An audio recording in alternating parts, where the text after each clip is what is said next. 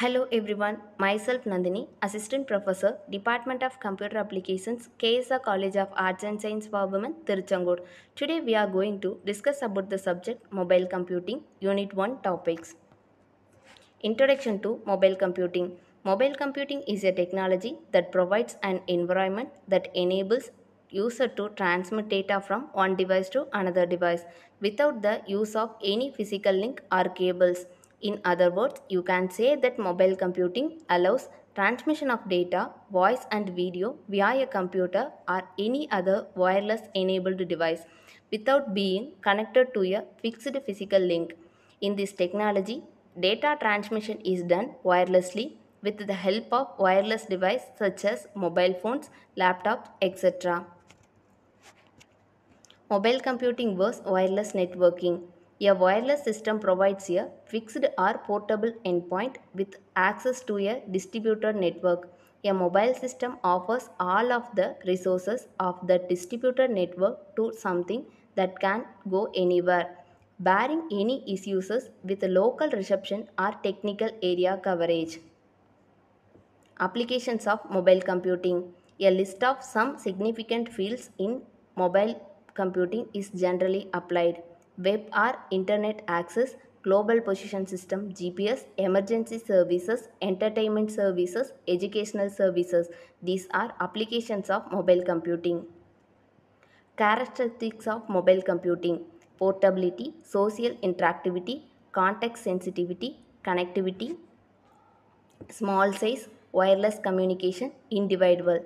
These are characteristics of mobile computing. First one, portability. The ability to move a device within a learning environment or to different environments within a social interactivity. The ability to share the data and collaboration between users.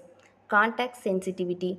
The ability to gather and respond to real or simulated data unique to a current location, environment, or time.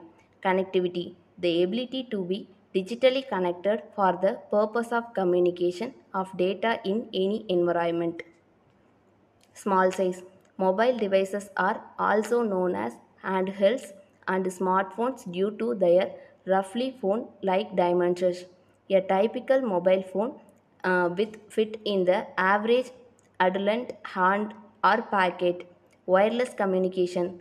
Mobile devices are typically capable of communication with other similar devices within stationary computers and systems with networks and portable phones. Individual, the ability to use the technology to provide scaffolding on difficult activities and lesson customization for individual learners. Next one, MAC protocols. The medium access control is called MAC.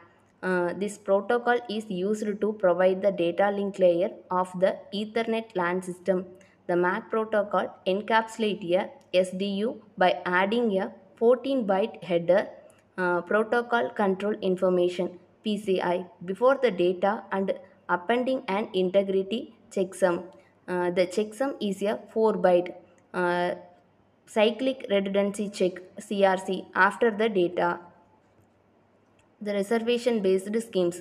Polling is the process where the computer or controlling device waits for an external device to check for its readiness or state, often with low level hardware. That's all. Thank you.